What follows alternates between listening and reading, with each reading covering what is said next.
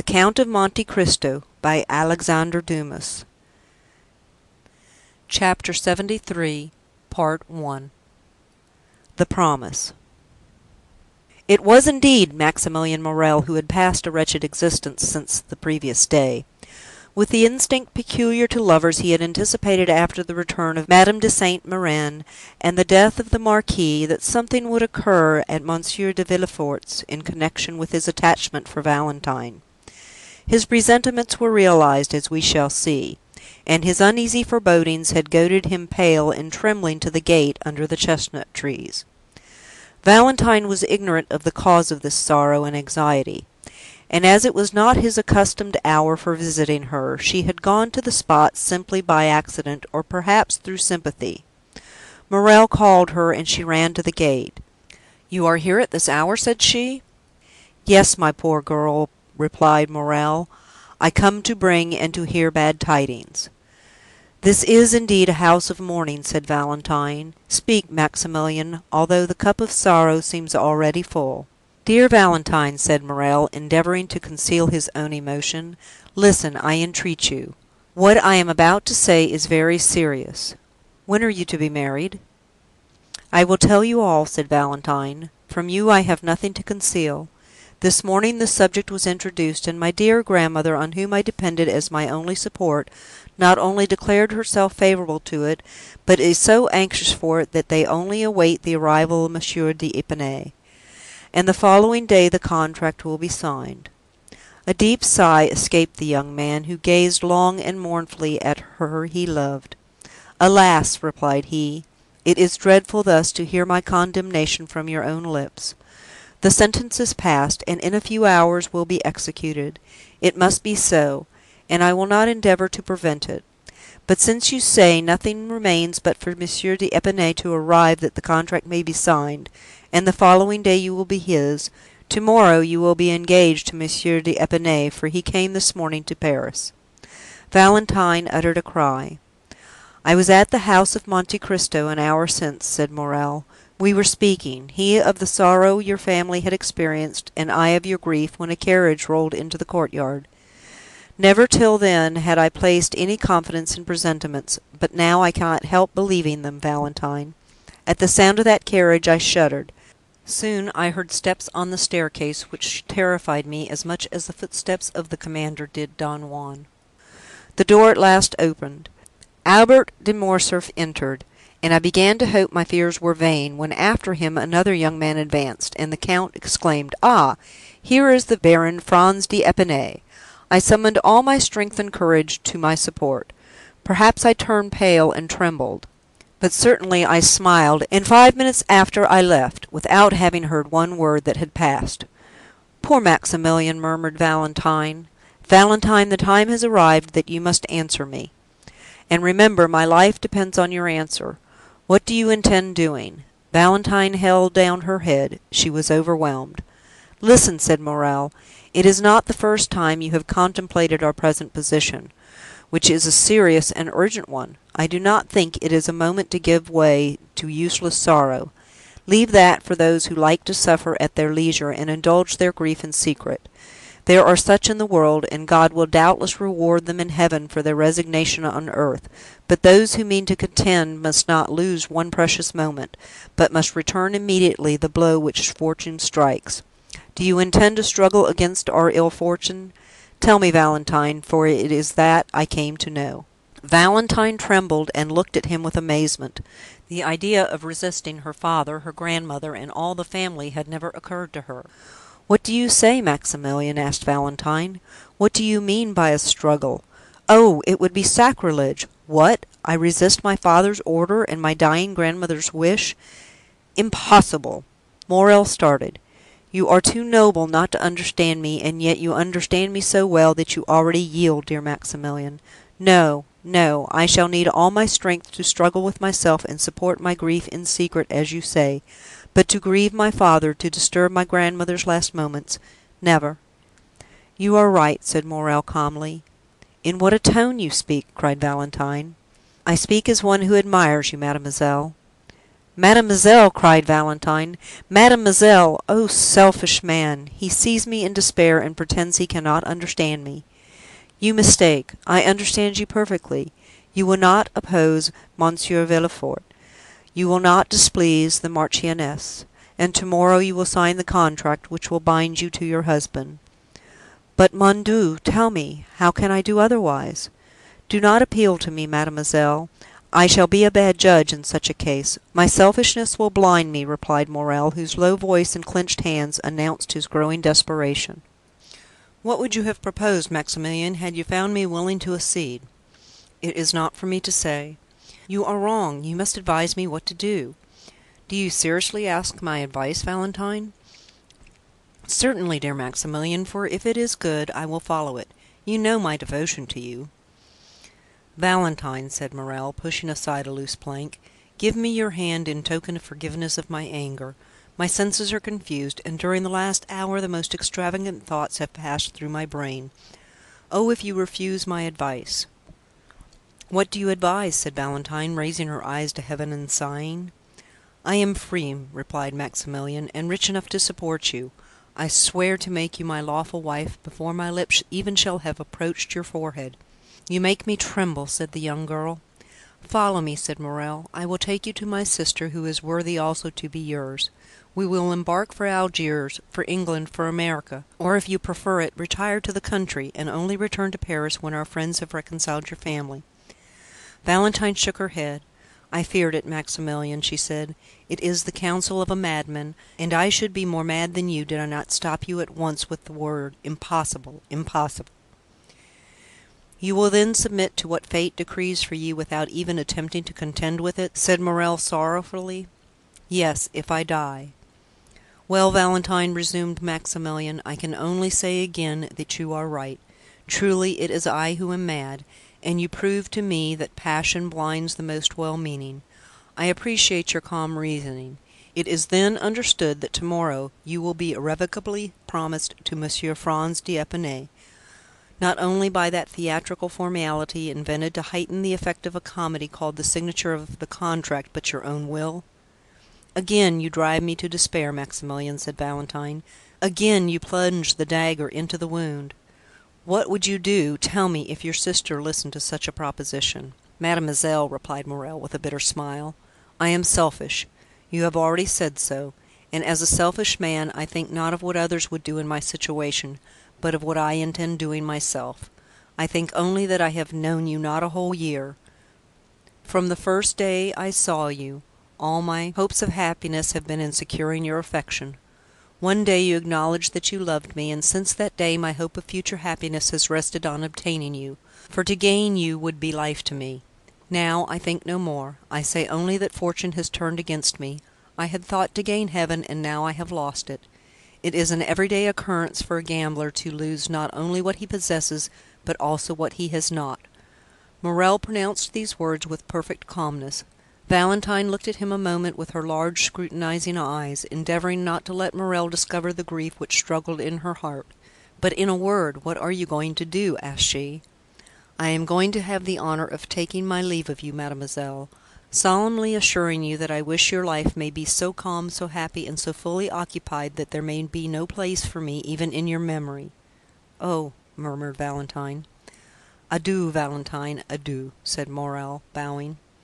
"Where are you going?" cried the young girl, extending her hand through the opening, and seizing Maximilian by his coat, for she understood from her own agitated feelings that her lover's calmness could not be real. "Where are you going?" "I am going that I may not bring fresh trouble into your family, and to set an example which every honest and devoted man, situated as I am, may follow." "Before you leave me, tell me what you are going to do, Maximilian." The young man smiled sorrowfully. "Speak, speak," said Valentine, "I entreat you." "Has your resolution changed, Valentine?" "It cannot change, unhappy man, you know it must not," cried the young girl. "Then adieu, Valentine."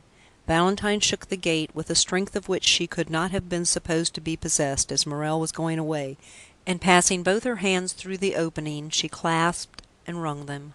"I must know what you mean to do," said she. "Where are you going?" "Oh, fear not," said Maximilian, stopping at a short distance. "I do not intend to render another man responsible for the rigorous fate reserved for me. Another might threaten to seek Monsieur Franz, to provoke him and to fight with him. All that would be folly. What has Monsieur Franz to do with it? He saw me this morning for the first time, and has already forgotten he has seen me. He did not even know I existed when it was arranged by your two families that you should be united. I have no enmity against Monsieur Franz, and promise you the punishment shall not fall on him." "On whom, then? On me?" "On you? Valentine! Oh, Heaven forbid! Woman is sacred; the woman one loves is holy." "On yourself, then, unhappy man, on yourself?" "I am the only guilty person, am I not?" said Maximilian.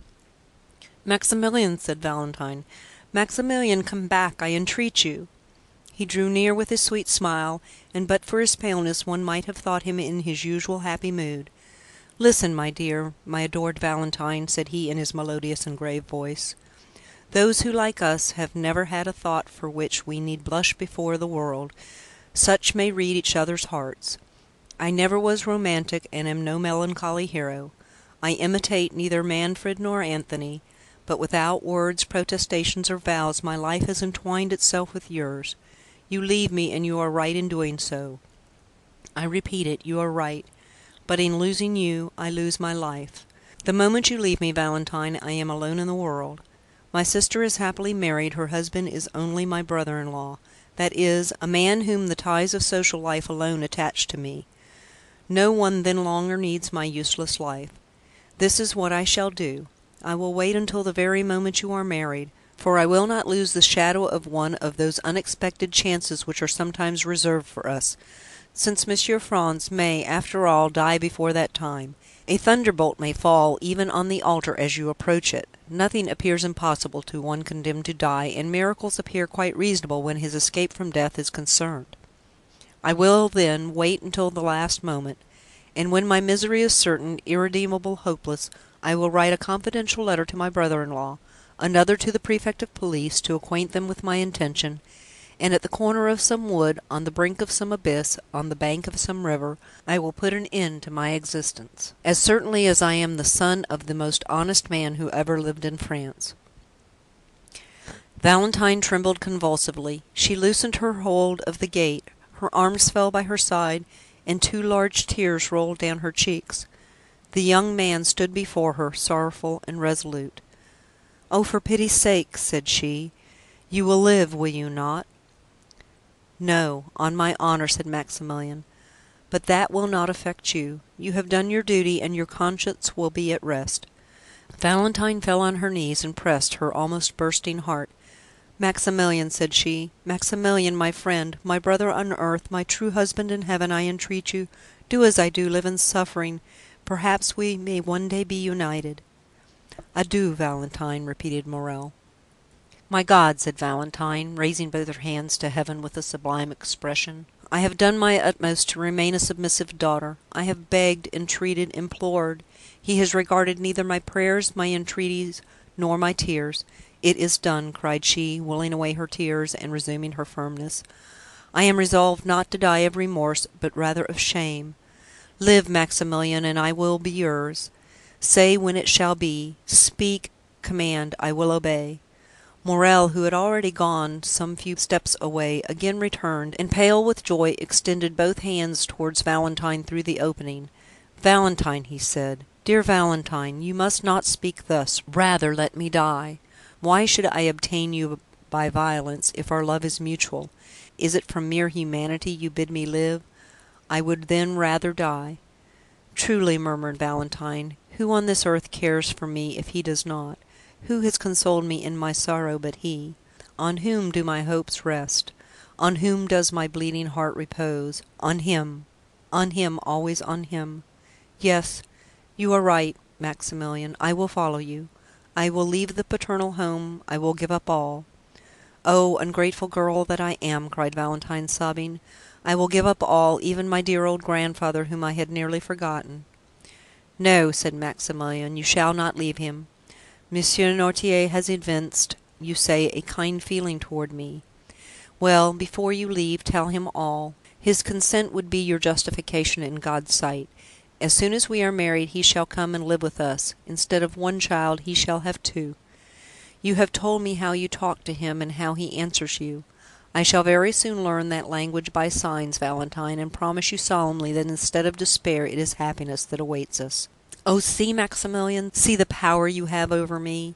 You almost make me believe you, and yet what you tell me is madness, for my father will curse me. He is inflexible, he will never pardon me. Now listen to me, Maximilian. If by artifice, by entreaty, by accident, in short, if by any means I can delay this marriage, will you wait? Yes, I promise you, as faithfully as you have promised me that this horrible marriage shall not take place, and that if you are dragged before a magistrate or a priest, you will refuse. I promise you by all that is most sacred to me in the world, namely by my mother." "We will wait, then," said Morrel. "Yes, we will wait," replied Valentine, who revived at these words. "There are so many things which may save unhappy beings such as we." "I rely on you, Valentine," said Morrel. "All you do will be well done. Only if they disregard your prayers, if your father and Madame de Saint Méran insist that Monsieur d'Épinay should be called tomorrow to sign the contract, then you have my promise, Maximilian. Instead of signing, I will go to you and we will fly. But from this moment until then, let us not tempt Providence. Let us not see each other. It is a miracle, it is a providence that we have not been discovered. If we were surprised, if it were known that we met thus, we should have no further resource." "You are right, Valentine, but how shall I ascertain?" "From the notary, Monsieur Deschamps. I know him, and for myself I will write to you, depend on me. I dread this marriage, Maximilian, as much as you." "Thank you, my adored Valentine, thank you, that is enough. When once I know the hour, I will hasten to this spot. You can easily get over this fence with my assistance.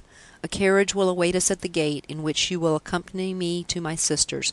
There living, retired or mingling in society, as you wish, we shall be enabled to use our power to resist oppression, and not suffer ourselves to be put to death like sheep, which only defend themselves by sighs." "Yes," said Valentine, "I will now acknowledge you are right, Maximilian, and now are you satisfied with your betrothal?" said the young girl sorrowfully. "My adored Valentine, words cannot express one half of my satisfaction." Valentine had approached, or rather had placed her lips so near the fence that they nearly touched those of Morrel, which were pressed against the other side of the cold and inexorable barrier. "Adieu, then, till we meet again," said Valentine, tearing herself away. "I shall hear from you?" "Yes." "Thanks, thanks, dear love, adieu." The sound of a kiss was heard, and Valentine fled through the avenue. Morrel listened to catch the last sound of her dress brushing the branches and of her footsteps on the gravel, then raised his eyes with an ineffable smile of thankfulness to Heaven for being permitted to be thus loved, and then also disappeared. The young man returned home, and waited all the evening and all the next day without getting any message. It was only on the following day, at about 10 o'clock in the morning, as he was starting to call on Monsieur Deschamps, the notary, that he received from the postman a small billet, which he knew to be from Valentine, although he had not before seen her writing. It was to this effect: "Tears, entreaties, prayers have availed me nothing. Yesterday for 2 hours I was at the church of Saint Philippe du Roule, and for 2 hours I prayed most fervently. Heaven is as inflexible as man, and the signature of the contract is fixed for this evening at 9 o'clock. I have but one promise and but one heart to give. That promise is pledged to you, that heart is also yours.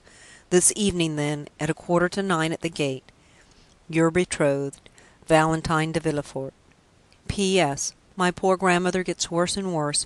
Yesterday her fever amounted to delirium. Today her delirium is almost madness. You will be very kind to me, will you not, Morrel, to make me forget my sorrow in leaving her thus? I think it is kept a secret from Grandpapa Noirtier that this contract is to be signed this evening." Morrel went also to the notary, who confirmed the news that the contract was to be signed that evening. Then he went to call on Monte Cristo and heard still more. Franz had been to announce the ceremony, and Madame de Villefort had also written to beg the Count to excuse her not inviting him. The death of Monsieur de Saint Méran and the dangerous illness of his widow would cast a gloom over the meeting which she would regret should be shared by the Count, whom she wished every happiness. The day before, Franz had been presented to Madame de Saint Méran, who had left her bed to receive him, but had been obliged to return to it immediately after. It is easy to suppose that Morrel's agitation would not escape the Count's penetrating eye. Monte Cristo was more affectionate than ever. Indeed, his manner was so kind that several times Morrel was on the point of telling him all, but he recalled the promise he had made to Valentine, and kept his secret. The young man read Valentine's letter 20 times in the course of the day. It was her first, and on what an occasion! Each time he read it he renewed his vow to make her happy. How great is the power of a woman who has made so courageous a resolution! What devotion does she deserve from him for whom she has sacrificed everything! How ought she really to be supremely loved! She becomes at once a queen and a wife, and it is impossible to thank and love her sufficiently. Morrel longed intensely for the moment when he should hear Valentine say, "Here I am, Maximilian, come and help me." He had arranged everything for her escape. 2 ladders were hidden in the clover field. A cabriolet was ordered for Maximilian alone, without a servant, without lights. At the turning of the first street they would light the lamps, as it would be foolish to attract the notice of the police by too many precautions. Occasionally he shuddered. He thought of the moment when, from the top of that wall, he should protect the descent of his dear Valentine, pressing in his arms for the first time her of whom he had yet only kissed the delicate hand. When the afternoon arrived, and he felt that the hour was drawing near, he wished for solitude; his agitation was extreme. A simple question from a friend would have irritated him. He shut himself in his room and tried to read, but his eye glanced over the page without understanding a word, and he threw away the book, and for the second time sat down to sketch his plan, the ladders and the fence. At length the hour drew near. Never did a man deeply in love allow the clocks to go on peacefully. Morrel tormented his so effectually that they struck 8 at 6:30. Then he said, "It is time to start." The signature was indeed fixed to take place at 9 o'clock, but perhaps Valentine will not wait for that. Consequently, Morrel, having left the Rue Millet at 8:30 by his timepiece, entered the clover field while the clock of Saint Philippe du Roule was striking 8. The horse and cabriolet were concealed behind a small ruin, where Morrel had often waited. The night gradually drew on, and the foliage in the garden assumed a deeper hue. Then Morrel came out from his hiding-place with a beating heart and looked through the small opening in the gate. There was yet no one to be seen. The clock struck 8:30, and still another half hour was passed in waiting, while Morrel walked to and fro and gazed more and more frequently through the opening. The garden became darker still, but in the darkness he looked in vain for the white dress, and in the silence he vainly listened for the sound of footsteps. The house, which was discernible through the trees, remained in darkness and gave no indication that so important an event as the signature of a marriage contract was going on. Morrel looked at his watch, which wanted 9:15, but soon the same clock he had already heard strike 2 or 3 times rectified the error by striking 9:30. This was already half an hour past the time Valentine had fixed. It was a terrible moment for the young man. The slightest rustling of the foliage, the least whistling of the wind, attracted his attention, and drew the perspiration to his brow. Then he tremblingly fixed his ladder, and not to lose a moment, placed his foot on the first step. Amidst all these alternations of hope and fear, the clock struck 10. "It is impossible," said Maximilian, "that the signing of a contract should occupy so long a time without unexpected interruptions. I have weighed all the chances, calculated the time required for all the forms. Something must have happened." And then he walked rapidly to and fro, and pressed his burning forehead against the fence. Had Valentine fainted, or had she been discovered and stopped in her flight? These were the only obstacles which appeared possible to the young man. The idea that her strength had failed her in attempting to escape, and that she had fainted in one of the paths, was the one that most impressed itself upon his mind. "In that case," said he, "I should lose her, and by my own fault." He dwelt on this idea for a moment, then it appeared reality. He even thought he could perceive something on the ground at a distance. He ventured to call, and it seemed to him that the wind wafted back an almost inarticulate sigh. At last the half hour struck. It was impossible to wait longer; his temples throbbed violently, his eyes were growing dim. He passed one leg over the wall, and in a moment leaped down on the other side. He was on Villefort's premises, had arrived there by scaling the wall. What might be the consequences? However, he had not ventured thus far to draw back. He followed a short distance close under the wall, then crossed a path he had entered a clump of trees. In a moment he had passed through them, and he could see the house distinctly. Then Morrel saw that he had been right in believing that the house was not illuminated. Instead of lights at every window, as is customary on days of ceremony, he saw only a gray mass which was veiled also by a cloud, which at that moment obscured the moon's feeble light. A light moved rapidly from time to time past 3 windows of the second floor. These 3 windows were in Madame de Saint Méran's room. Another remained motionless behind some red curtains which were in Madame de Villefort's bedroom. Morrel guessed all this. So many times, in order to follow Valentine in thought at every hour in the day, had he made her describe the whole house, that without having seen it, he knew it all. This darkness and silence alarmed Morrel still more than Valentine's absence had done. Almost mad with grief, and determined to venture everything in order to see Valentine once more, and be certain of the misfortune he feared, Morrel gained the edge of the clump of trees, and was going to pass as quickly as possible through the flower garden, when the sound of a voice, still at some distance, but which was borne upon the wind, reached him. At this sound, as he was already partially exposed to view, he stepped back and concealed himself completely, remaining perfectly motionless. He had formed his resolution. If it was Valentine alone, he would speak as she passed. If she was accompanied and he could not speak, still he should see her and know that she was safe. If they were strangers, he would listen to their conversation, and might understand something of this hitherto incomprehensible mystery. The moon had just then escaped from behind the cloud which had concealed it, and Morrel saw Villefort come out upon the steps, followed by a gentleman in black. They descended and advanced towards the clump of trees, and Morrel soon recognized the other gentleman as Doctor d'Avenray. The young man, seeing them approach, drew back mechanically, until he found himself stopped by a sycamore tree in the center of the clump. There he was compelled to remain. Soon the 2 gentlemen stopped also.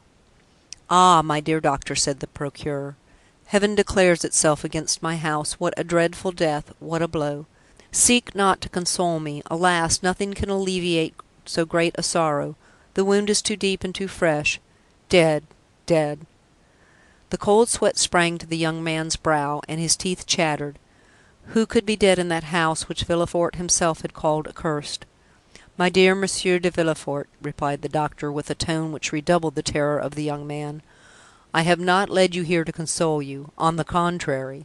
"What can you mean?" asked the procureur, alarmed. "I mean that behind the misfortune which has just happened to you there is another perhaps still greater." "Can it be possible?" murmured Villefort, clasping his hands. "What are you going to tell me?" "Are we quite alone, my friend?" "Yes, quite. But why all these precautions?" "Because I have a terrible secret to communicate to you," said the doctor. "Let us sit down." Chapter 73, Part 1.